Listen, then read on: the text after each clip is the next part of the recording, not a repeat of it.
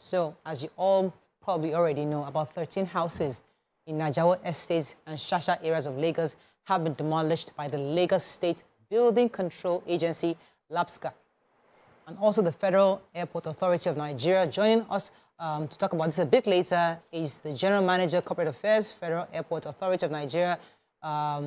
Join us very soon. That's Faithful Hope Ibalize. So this is a very painful video to watch if you have built a house before. If you have ever used your hard-earned money, put it together to come up with a structure, it is painful if anything happens to it, because this is you seeing it could be all their investments just going down the drain. It's very painful, and my hearts really go out to their loss, but this also could have been avoided. There's something they do in Lagos State.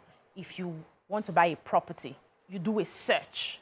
That search will tell you if it's going to be a government-acquired property, if it's a place that has been earmarked for probably agriculture, if it's a place for residents, if it's somewhere you can actually buy and build on, or somewhere you should just, let go. So I have this property that I acquired around behind business school. And we had started, we put up the foundation, thinking of what do we do with the structure, only for the search to come out, and we realized that that area is for the government. It was actually sold to us by the family, the people that own that place, but it's a government area that I think they want to use it for something, maybe agriculture or something later on. They will even tell you the year they want to start looking at it. At that point, I froze, because I couldn't imagine putting up a structure there, and after how many years they come and demolish it. That's what the search does for you. So I've left that place. Everybody's like, you're not going to do something about this property. I say, government can come any day and take that property. So that search gives you that, that tells you exactly what that property is for, if it's somewhere that you can build. And so people must invest. If you're going to cough out millions of naira to buy a land, you must search to be sure that nothing will happen to this land tomorrow. That's one. Secondly, the stubbornness of Nigerians. We're actually very stubborn people. And we're stubborn because the government enables us to be stubborn.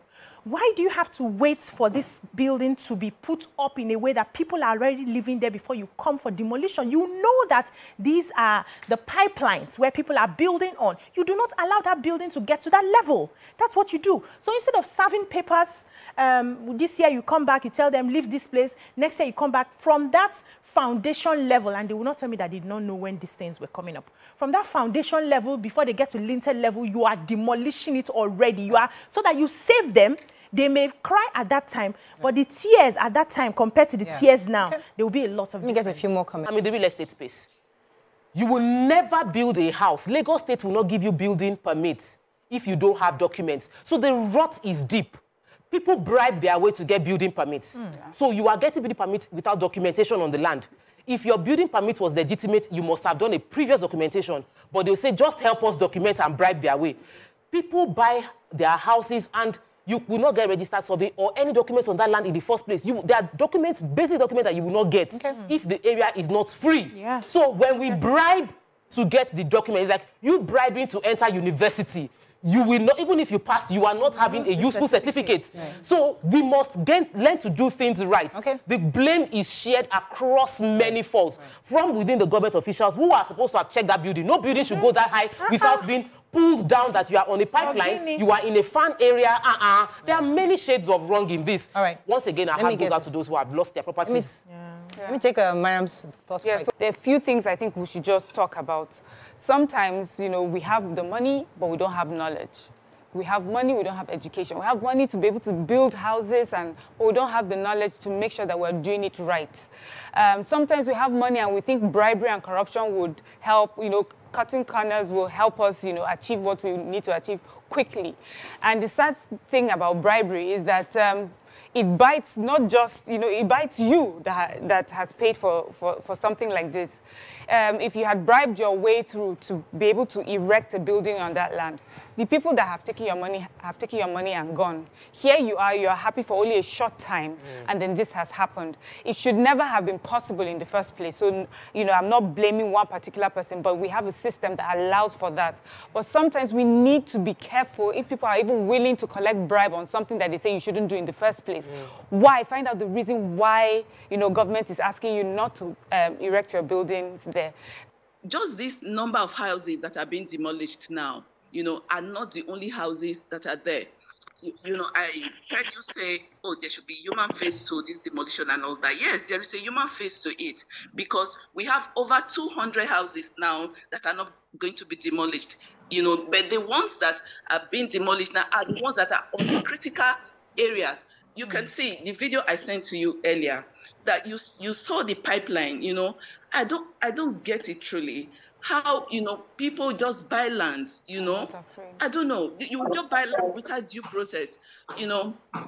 The guest from the Lagos State government now just explained that. You cannot just buy land without due process. Another message from the General Manager, Corporate Affairs, Federal Airport Authority, that's Faithful FAAN, from Faithful Hope Ibaze.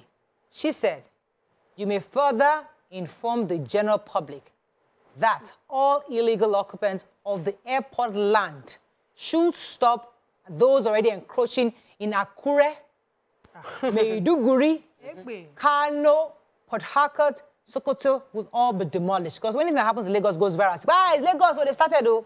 But when demolition happens in some of these states, it doesn't really go viral. So they're also telling you ahead of time that they will be demolishing in this state. Those properties encroaching on the airport land should begin to move.